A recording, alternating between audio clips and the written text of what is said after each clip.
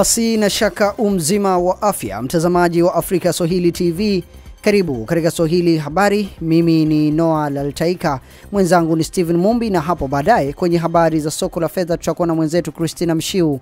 Karibu.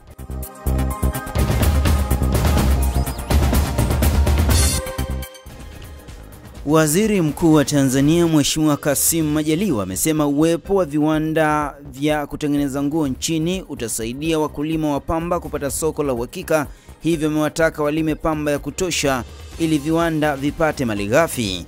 Waziri Mkuu Majaliwa alipotembelea kiwanda cha nyuzi cha Nameera kilichopo Gongo la Mboto na kiwanda cha nguo cha Nida kilichopo Ubungo jijini Dar es Salaam, amesema viwanda vya kutengeneza nguo nchini ni ushahidi tosha kwamba nchi iko njiani kuondokana matumizi ya nguo za mitumba, kwa kuwa nguo nyingi zitakuwa zinatengenezwa nchini, hivyo kupatikana kwa bei nafuu. Tunahitaji sana kupunguza msongamano wa vijana wasio na shughuli mijini na vijijini kwa kutengeneza mazingira ya ajira. Kiwanda cha Nameera na viwanda vyake anaajiri zaidi ya watu 2000 na wanakwenda kwa shift, na wala ajira nyingine hazihitaji shule. Na kumbe wao Nameera huku kundani wanafundisha watu katika kila idara. Wewe unakuja Nameera ukiwa hujui kitu, lakini unatoka Nameera ukiwa fundi. Hongera sana.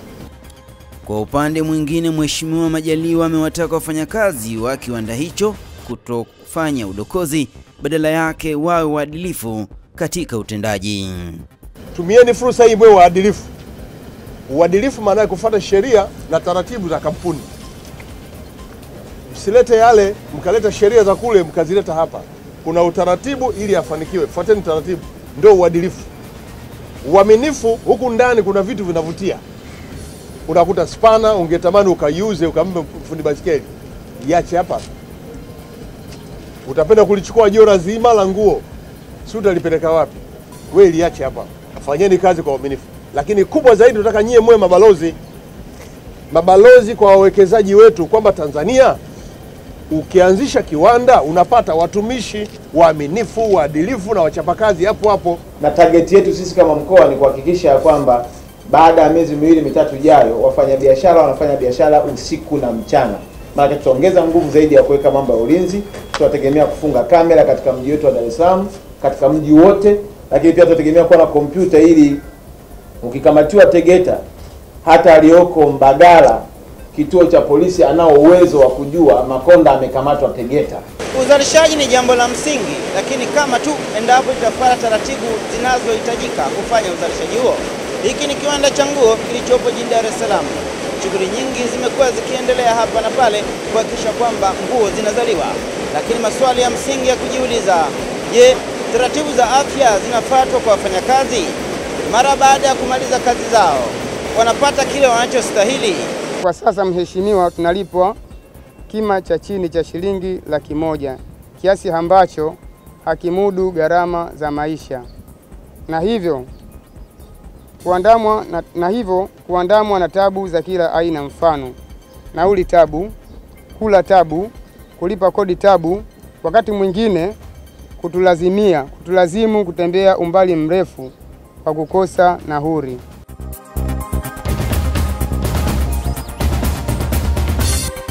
Chama kikuu cha upinzani nchini Afrika Kusini cha Democratic Alliance DA kimetaka kuelezwa na waziri wa nyumba Lindiswe Sisulu jinsi idara yake ilivyotumia dola zipatazo 7,000 na 70,000 kwa maua na zawadi zingine wakati wa kipindi cha bajeti cha mwaka 2013-2014.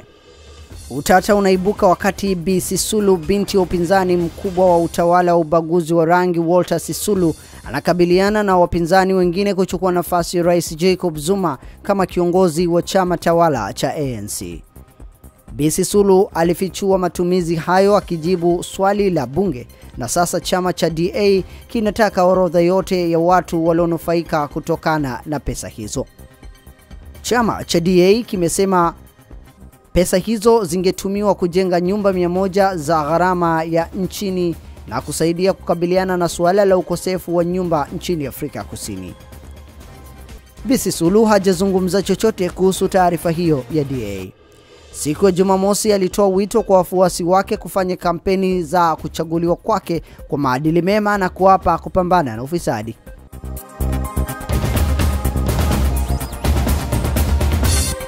Mtu mmoja ameuawa nchini Venezuela wakati akisubiri kupiga kura ya maoni katika zoezi hilo lisilo rasmi liloandaliwa na upinzani dhidi ya mipango ya serikali kuandika upya katiba ya nchi hiyo.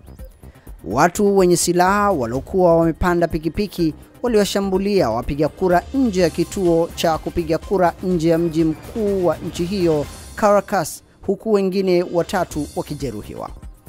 Awali idadi kubwa ya wa Venezuela katika zaidi ya nchi 100 walipiga kura hiyo ya maoni ambayo rais wa nchi hiyo Nicolas Maduro akielezea kuwa isiyo na maana.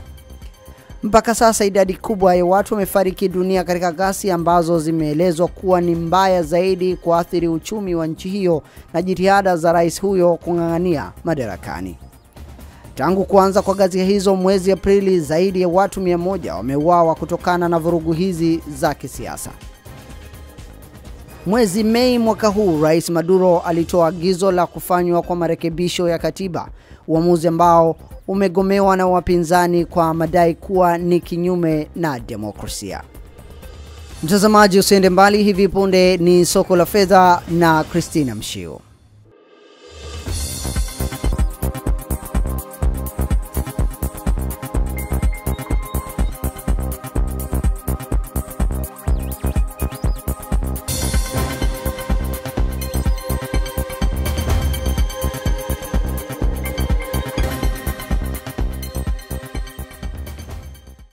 Viwango vya fedha vinaletwa kwenu kwa udhamini wa Delina Bureau Change iliyopo jengo la Ubungo Plaza jijini Dar es Salaam.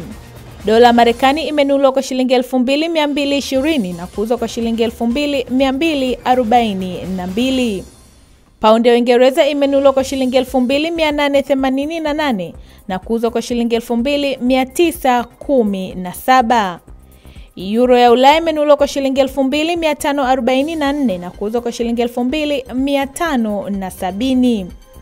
Shilingi ya Kenya imenunuliwa kwa shilingi 21 na senti 40 na kuuzwa kwa shilingi 21 na senti 57. Shilingi ya Uganda imenunuliwa kwa senti 57 na kuuzwa kwa senti 62. Rand Afrika Kusini imenunuliwa kwa shilingi 170 na kuuzwa kwa shilingi 172. Faranga ya Rwanda imenunuliwa kwa shilingi 2 na senti 67 na kuuzwa kwa shilingi 2 na senti 72. Faranga ya Burundi imenunuliwa kwa shilingi 2 na senti 12 na kuuzwa kwa shilingi 2 na senti 14. Viwango hivi ni kwa mujibu wa Benki Kuu ya Tanzania. Mimi ni Christina Mshiu.